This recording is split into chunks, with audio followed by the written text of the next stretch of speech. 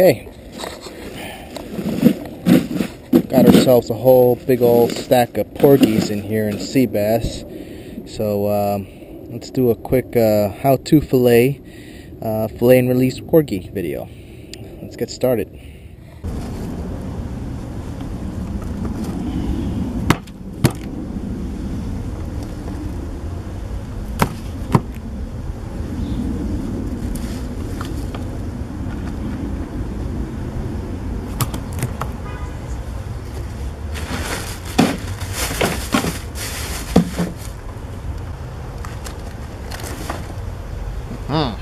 Look at that bad boy.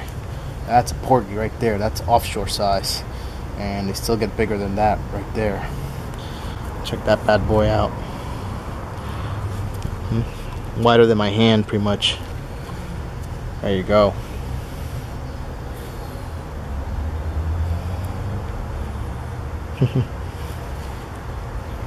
Big old porgy. Clearly the biggest one in the bunch. So here we have some porgies. They're formerly known as SCUP. Everyone calls them porgies. Once they get to a nice size, like some of these here, especially this one, they're affectionately called pork chops. And I'd like to think that's because when you fillet them out, the fillet looks like a big old pork chop. But I could be wrong on that. You know, if anybody else can tell me why, let me know in the comments below. So let's do a quick video here on how to fillet porgies. They're actually very easy to fillet, especially with their bone structure. I've noticed that any fish that has very bony are actually very easy to fillet. And of course, first and foremost, make sure you always chill your fish. Make sure you keep them in ice. As you can see, I had these in a lot of ice right there. These are fresh as can be. And I even make sure to take the moment and bleed them out. I cut their gills using safety scissors, of course, and these are all going to be as fresh as possible for nice clean fillets that we're going to enjoy. And we're also going to use a couple of these whole for a couple other dishes. So let's get started on the cutting. Alright, so here we have two really nice sized porgies, nice thick porgies right there. Each of these is about 12 inches. Yeah, 12 inches right there. It's a good sized porgy. I'm going to take the fillets off of these and you know, we'll cook them up fresh today. So in order to get this started, we're going to use the small fillet knife. You can definitely use a big fillet knife if you want. Just use whatever knife you're very comfortable using. And that make sure it's sharp. As always, make sure that you hold your knife with your fingertip against the back of the blade to get the better feel for how you're cutting and pressure. Trust me, that eventually your knife becomes an extension of your hand, and that's very important for feeling around, whether you're hitting bone or anything like that. So always keep that in mind.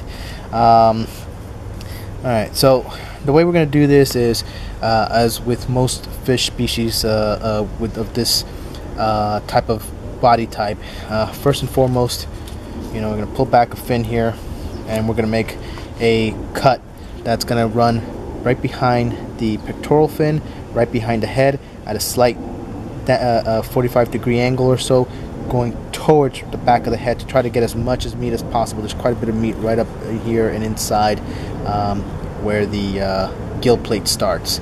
So, and cut down to the belly. Next, we're going to make a cut that's going to be right here where we started the cut on top, and we're just going to ride down dorsal fin down to the tail.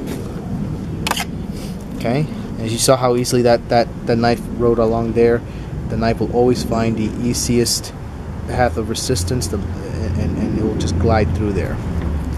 Okay, do the same thing on the other side. Lift this fin up, cut right behind the pectoral fin.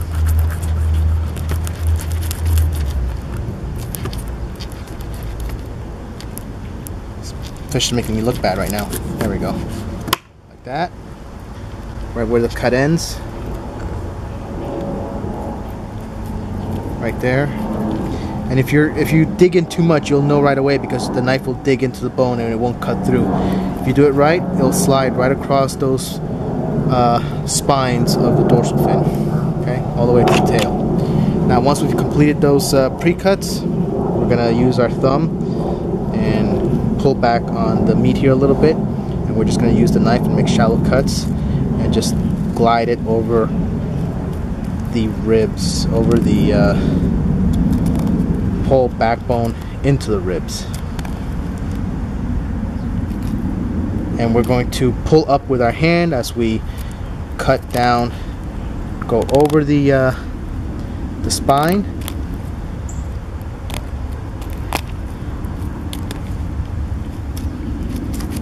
release the fillet off the tail, come down. I'm going to cut through pin bones, cut around the ribs,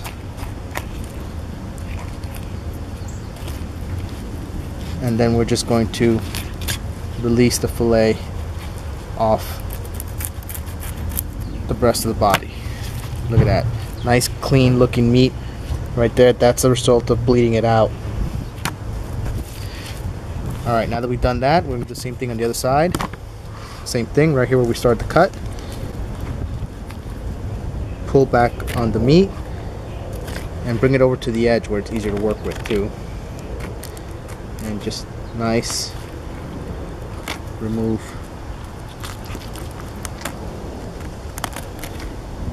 the fillet right off. Go over that backbone, release the fillet off the tail, cut through the pin bones, right down over the ribs, down here to the end, and we're going to remove the fillet off the fish. Again, we removed already the ribs. Only thing we need to do is remove the skins and remove the pin bones that are sitting right here. As you can see, again, that's what you want. You want a fish that you can almost read right through it. You can see that. It's very clear. That's how you know you've gotten pretty much all the meat off of that. Alright, so I'll put this aside. Next step, I like to use a larger fillet knife for this part. We're just going to cut down to the tail, down to the skin, and we're just going to pull on the skin as we push with the knife, and the fillet will remove very easily. There's that skin right there. Same thing on the other one. Start it off, pull on the skin while you push on the knife. There's the other one. Okay. Only thing you need to do at this point is remove the pin bones, and you can feel them and you can see them right here.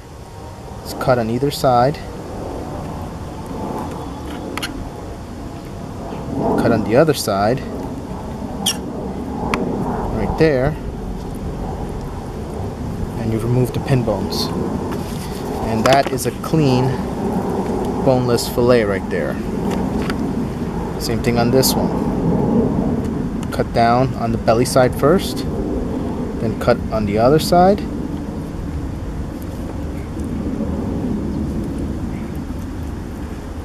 There, pin bones are out.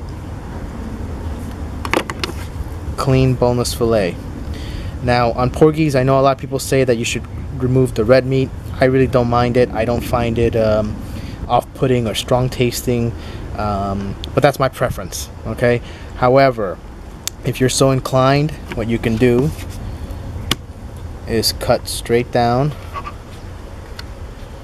separate into two small fillets, and then if you want to, you can then cut out more of this red meat off if you're so inclined. Quite frankly, I think it's extra steps that are necessary, and you can continue to cut off all this red meat. Personally, I don't think it really makes a difference, but it's up to you. It's very easy to do that, and you can continue going along until you remove most of that red meat if you think that it, makes a difference on the flavor. Alright, there you go. Let's throw that aside. I'm going to do one more. I'm going to do it in real time. So, fin back. Right there, behind the head. Top of the head. right down the dorsal. Other side, same thing, behind the pectoral fin.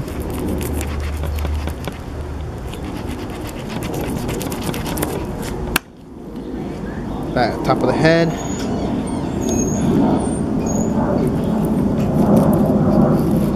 There you go, down the dorsal. Lift off. Cut down to the spine. Cut over the backbone. Release the tail. Cut over the ribs. Cut through the pins.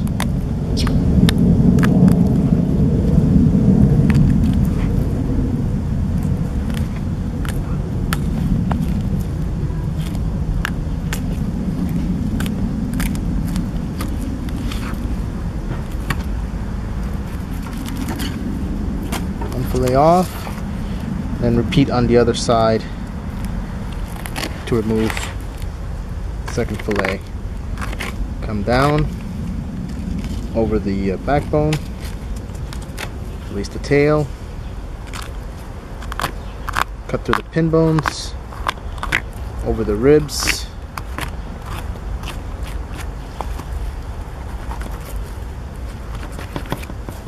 remove the fillet. That aside.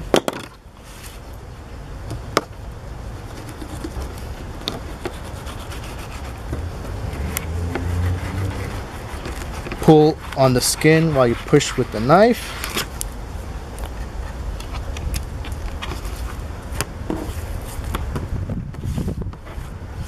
Same thing.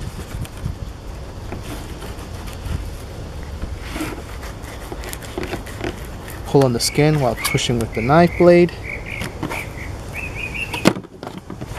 and then just cut out your pin bones.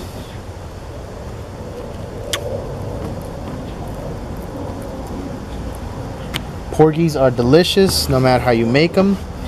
Cut the fillets off, cut them into strips, bread them, batter them, fry them, put them in a foil packet. You can scale them, cook them whole. You can fry them whole. You can do a lot with them. It's a very versatile fish, so they're very abundant. Go out there and get some so you can enjoy some of this delicious catch. There we go. That's all done right there. Yeah, get out there and get yourself some. They're delicious. They're very abundant. They're easy to catch, fun to catch. It's a great way to spend time with family. Get your kids out there and go enjoy it. You know, hope you enjoyed this video. I'm going to continue to make more videos like this in the future. Don't forget to give this video a like. Leave any comments below that you may have, whether you're a fan of porgies or not. And don't forget to subscribe to the channel. All that helps my channel grow. So thanks for watching, and stay tuned for more. Alright, see you guys. Tight lines.